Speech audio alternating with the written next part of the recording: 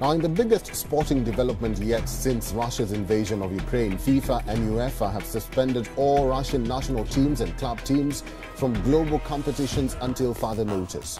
FIFA had previously imposed several sanctions on the Russian national team, but not banned the side entirely.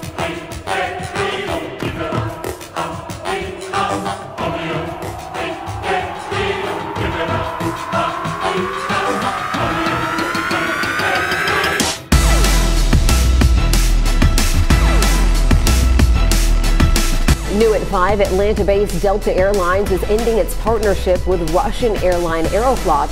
It takes effect immediately, and the airline is making the decision, of course, after the Russian invasion of Ukraine. The crisis in Ukraine